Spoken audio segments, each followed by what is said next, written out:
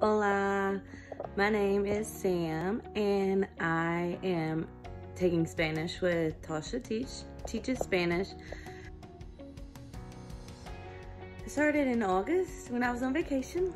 I decided to start taking Spanish to help me communicate better with patients I might interact with. I'm an RN. I've been an RN for 9 years. I am in nurse practitioner school, and I had a preceptor who speaks fluent Spanish and is wonderful. Actually, my preceptor now does too.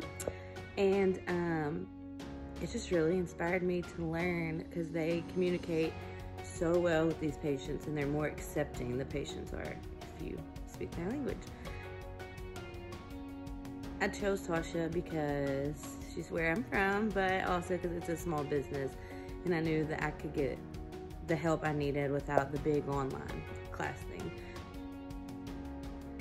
She encourages, she tells you it's okay to be scared. I like that. She encourages you to try, even though you know you're gonna be wrong.